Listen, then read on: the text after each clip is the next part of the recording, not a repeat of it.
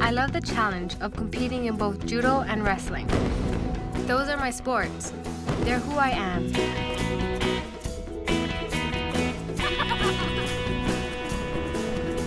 I live in Hawaii, and my family is part Hawaiian and Samoan. My sister and brother are judo and wrestling champions too, so we train together and travel and compete as a family. You can start putting Teshya Alo on your Olympic wrestling radar for the future.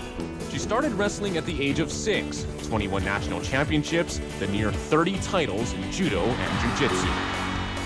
When I was 7, I went to my first national tournament and I lost. I was really sad. I remember watching the girl who won. She was like a celebrity.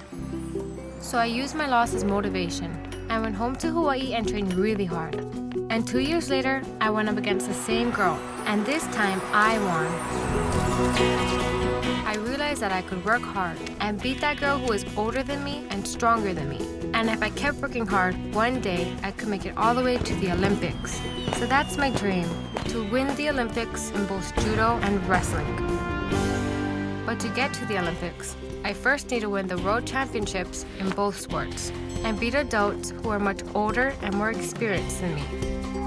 Teshya Alo is our champion. All right, our impact player, Teshya Alo. She is the future of girls high school wrestling.